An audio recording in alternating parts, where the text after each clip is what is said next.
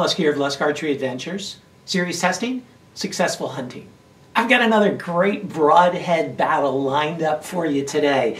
And I'm going to be testing head-to-head these two classic heads by G5.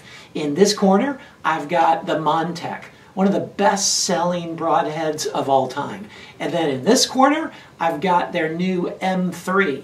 Okay, so the heads are really similar. It's going to make a really good broadhead battle. Just some slight differences in their design. And thank you so much to Riley Finnegan from Simmons Sporting Goods, who donated both of these packs of heads so I could do this test. And for the test, I'm going to be using my Bowtech SR6 set at 72 pounds. And I'm using Bishop FOC King Arrows for most of the shooting, but then I'm going to be using the Bishop FAD eliminators for the really hard impact shots. So let's zoom on in here, check out these two broadheads, and then let the broadhead battle begin. First, we'll take a look at the MONTEC. And this is solid stainless steel. It's metal injection molded.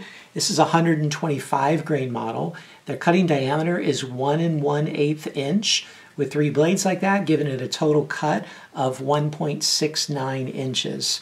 The total length of the broadhead extending beyond the arrow is 1.59 inches long. And the blades at their thinnest point, not counting the bevel and the edge, just the main part of the blade, is 0.042 inches thick. It gets a little thicker at the base. You can see it has a really nice chisel tip that the blades come to, very pointy at the end, and the blades back here are cut out just to save some material, to save weight, as well as to make them a little bit more aerodynamic. You notice that it's extremely vented in the middle there. Now here is the M3, and the M3 here, this one is also 125 grains. And it's made out of 420 stainless steel. Now it says it's a better steel. I don't know if that means it's better than the MONTEC. They don't really say what the MONTEC is made of, but 420 is kind of a typical stainless steel for a broadhead application. And it too is metal injection molded. Now the cutting diameter of this is 1 1/16 inch.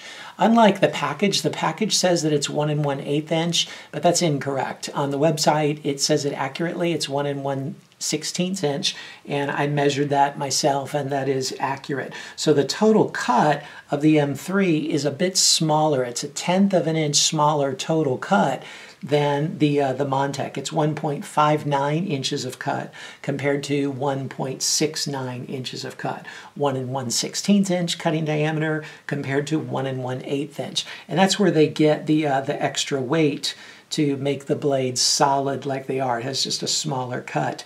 Now the blades come to a nice tip, not quite as stout of a tip as you saw on the MONTEC, but still nice sharp tip like that. Has a similar cutout of the back edge.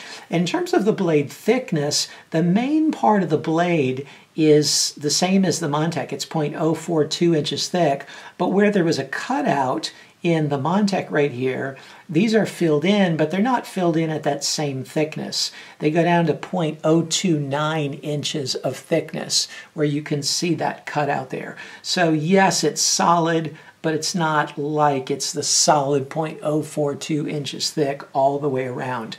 Now the total length of this broadhead is a little bit shorter. It's a 1/10 of an inch shorter than was the MONTEC. It's 1.46 inches long. It's like actually 0.13 of an inch shorter, okay, like 1.3 of an inch. It's 1.46 inches long compared to the MONTEC was 1.59 inches long. So in summary, the M3 is solid, not vented. It's shorter. It has a narrower cut, and it has a thinner portion of the blades right in there, but still makes it solid. So I'm eager to see how these two heads compare in all of my testing. I'm going to put them through all the tests that I use for 2021.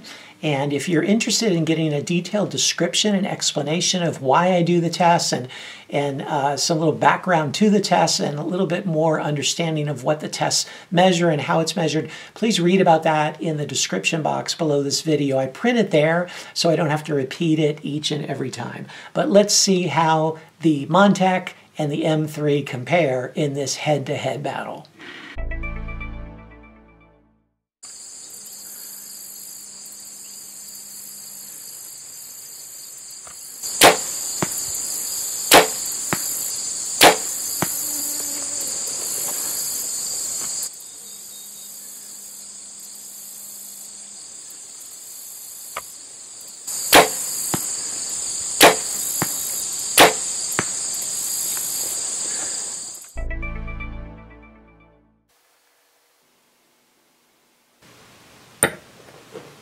$300.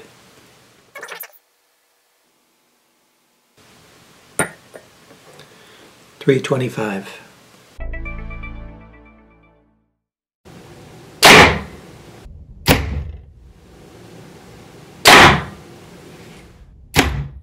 The MONTEC penetrated 5.5 inches and the M3 penetrated 6 inches.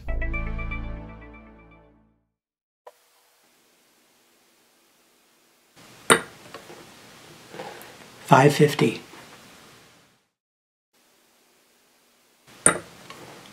$425.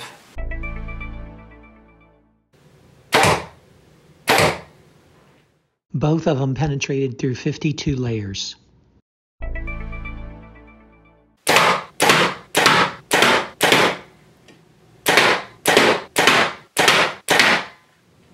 Here's the MONTEC after 5 shots into the steel plate, and it held up very well. The edges are in great shape.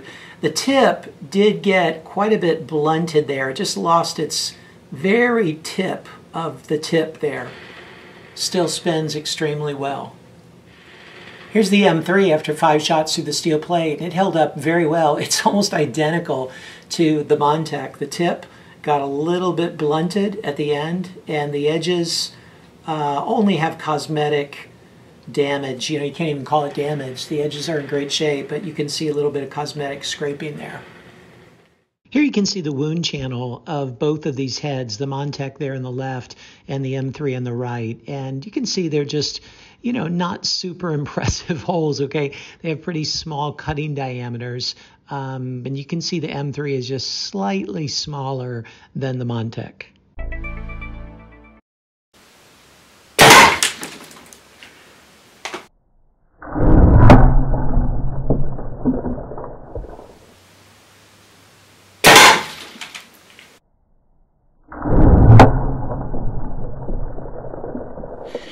Here's the MONTEC after the concrete, and as you can see, it did fairly well.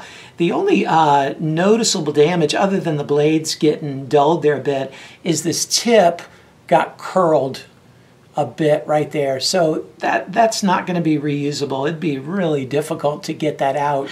And there's a slight bend to it. You can see that wobble right there somewhere. I don't think it's just the tip. I think probably the ferrule itself got a little bit bent, but overall it held up fairly well. And here's the M3, and man, it stuck really deeply into that concrete.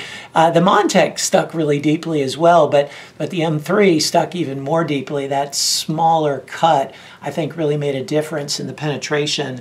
And you can see that it's still in really good shape, has a slight wobble to it, and the tip got a little bit bent, a little bit less than did the MONTEC, but very similar overall after hitting the concrete. So what'd you think of this broadhead battle? Who would you declare a winner, the MONTEC or the M3?